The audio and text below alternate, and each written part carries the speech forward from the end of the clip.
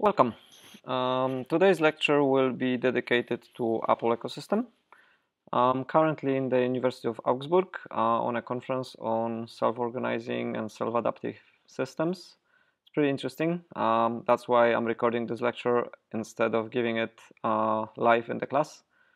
There is a number of very interesting topics about field computing and about spatial computing related to mobile technologies. And of course, there is a lot about self-organizing systems. I can share with you some of those next time we have a lecture. But here we have to talk about Apple and iOS. So let's get cracking. All right, so first some fundamental aspects about the background. Apple is primarily a hardware manufacturer. They control tightly software as well as the hardware on which that software runs. So they have a very aggressive approach to proprietary hardware and proprietary software modules. So it is very different to the approach Google takes to their mobile ecosystem, because Google is not a hardware manufacturer. In fact, they outsource entirely hardware manufacturing to hardware manufacturers such as LG, Samsung, or Sony, and they focus entirely on software. So we can see slightly different objectives. OS X came about when Apple moved from proprietary Motorola CPUs to Intel, and then redesigned the internals of the operating system to take advantage of the Unix. So they basically integrated a BSD core kernel into the operating system, and that feels very much like Unix. You have Bash, you have Unix style file management and access control and the environment, and that's on the desktop side and on the sort of laptops. And iOS was the design for iPhone, and it was designed to be kind of a single activity device. So as we discussed some of the differences between Android and iOS before, it was designed to be a single activity device. There was no multi-threading. There was a very reduce and remove paradigm, which made initial iPhone very appealing, but also very limited.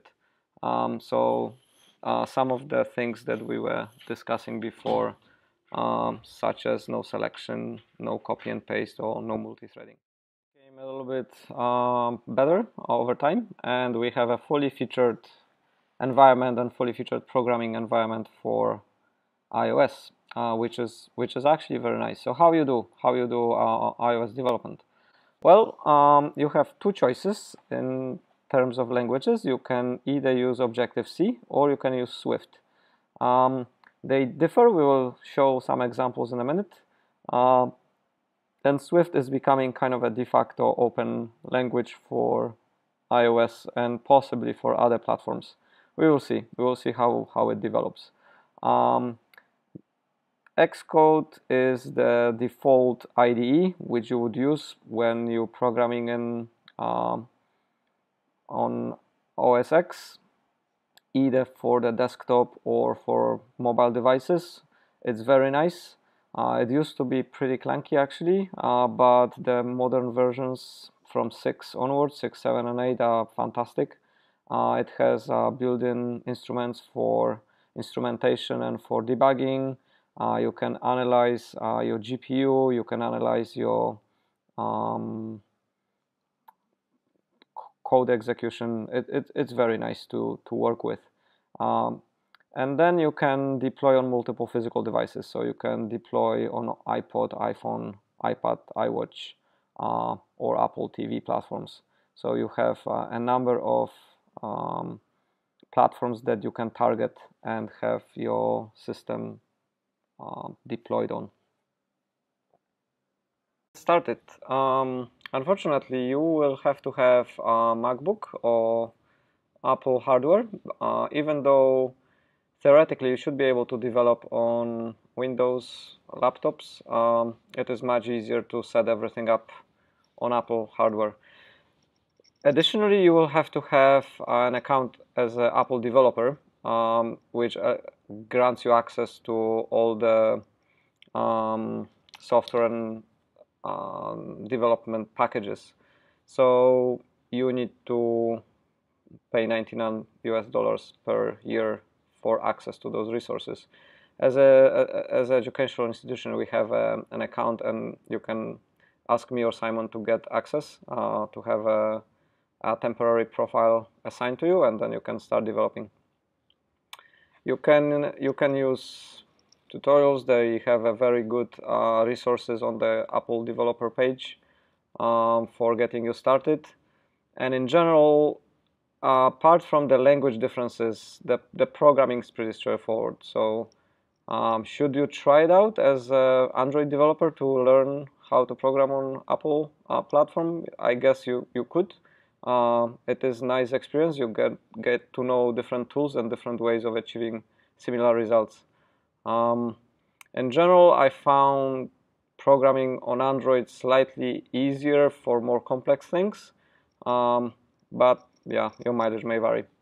So let's talk a little bit about the languages you have to use, which actually is quite an interesting topic. So historically, we had kind of a statically typed flavors of C, and we have extension forking in a sense, where we went into kind of a very static pathway for object orientation from C to C++, and at around the same time we went into more dynamic object orientation paradigm with Objective-C.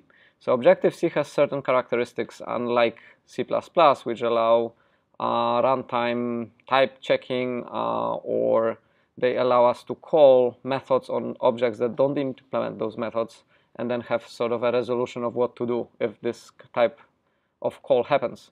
In C++, all those things are caught by compiler, and kind of you cannot have a runtime system which calls a method which doesn't exist, for example. Then you have different flavors like C# or D, which extend some of those concepts further. Objective-C has some interesting characteristics, but it's quite an old language, and it feels a little bit dated when you're using it. It has this sort of notion of message passing, delegates and protocols, and it also has a managed memory mode where you don't need to allocate and deallocate memory yourself. It is sort of similar to the modern C++, where you can let the runtime system manage memory for you. So it has from Objective-C2 an automatic reference counting and garbage collection on iOS as well. So you will be using Clang and LLVM when you're using both Objective-C or Swing. So how you call methods? Well, it's sort of different syntax to what you use on in C++. You basically use a square brackets, and then you say an object on which you're calling a method, followed by a colon, followed by arguments to that method. So you can, of course, nest messaging. So you can call message on the receiver and then message on the outcome of this call here. And you can allocate objects manually yourself using alloc and init, which allocates the memory and then initializes the object, or you can do both using new operator or new message.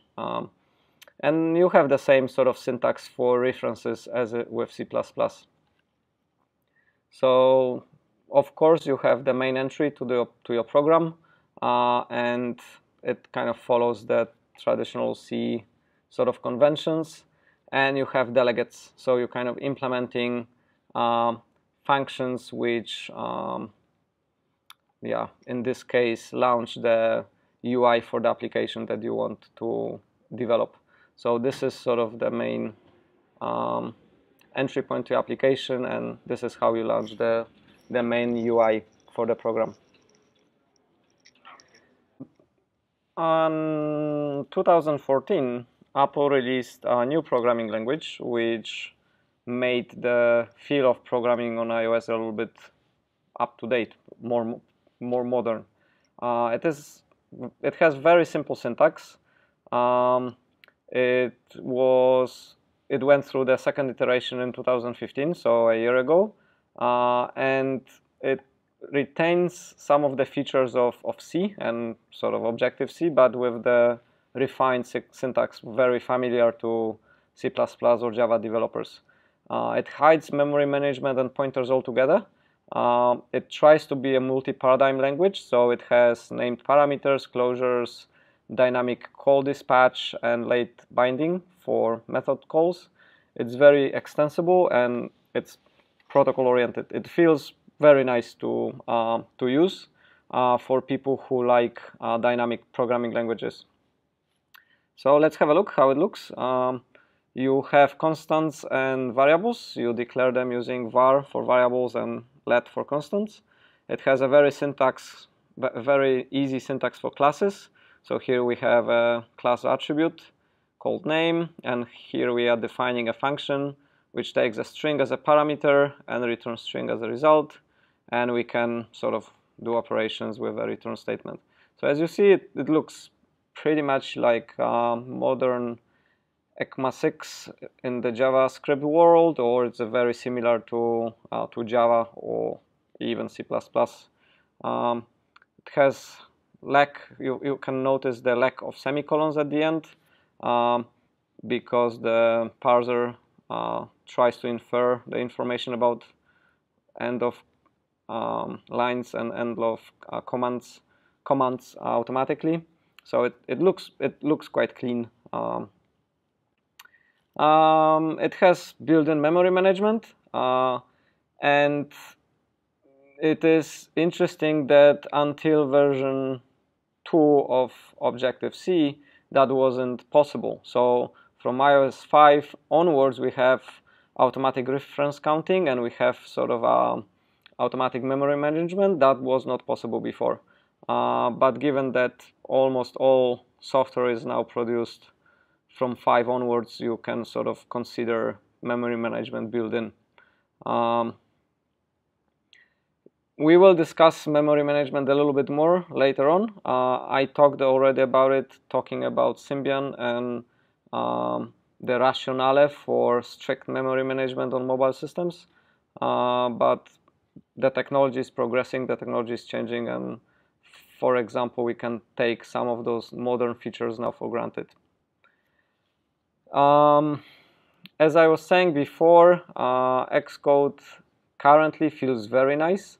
I've used Xcode since version 3, and it was bad back in the day. But from version 4 onwards, things substantially improved, and the modern Xcode IDE is very nice to use. It is used for both desktop and mobile development. You have a nice interface builder with storyboarding, and Git is built in. So, of course, you're all using Git right now for the course, and it would be easy for you to use it from within Xcode because it's not a plugin, it's not an added-on feature, it's built in natively into the IDE itself. The file structure and the file system is organized slightly differently than Android. You have to understand a little bit different layout of how the mobile application is structured, but you have basically similar metaphor for splitting the code and logic from the way the UI is organized. And in the context of iOS, you keep those in nip and zip files.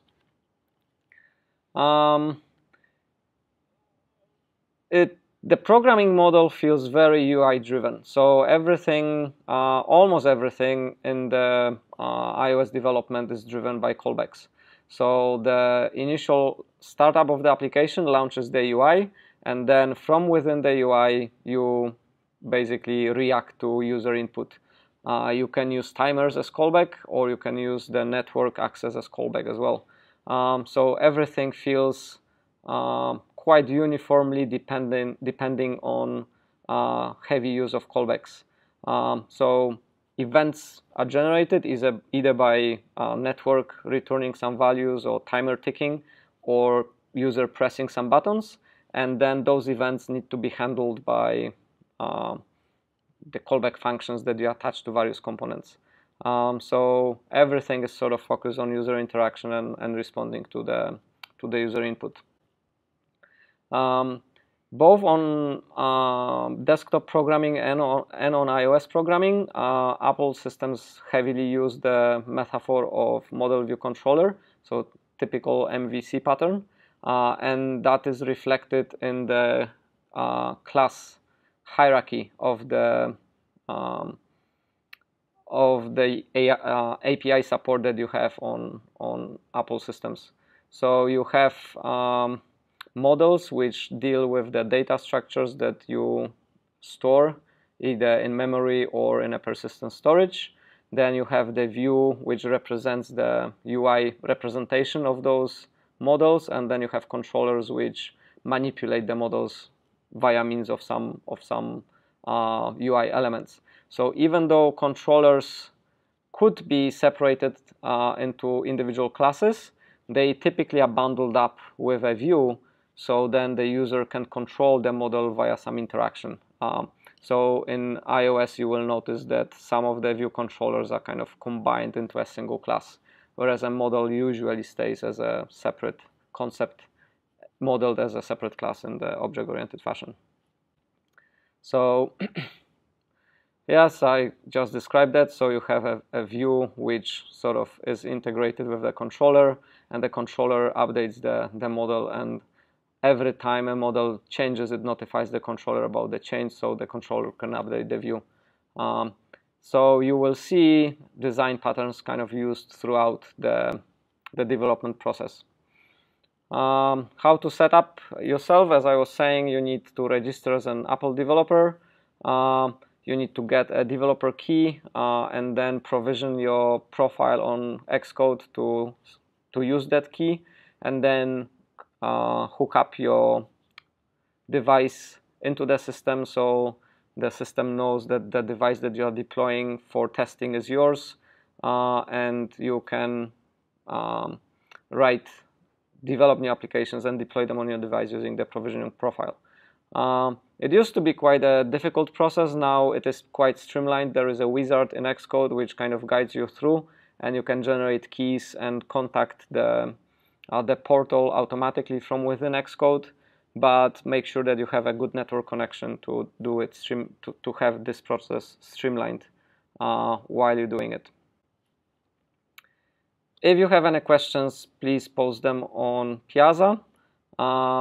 We will talk a little bit more about the Apple ecosystem later on as compared to Google in terms of app control and release of applications on Google Play and iTunes.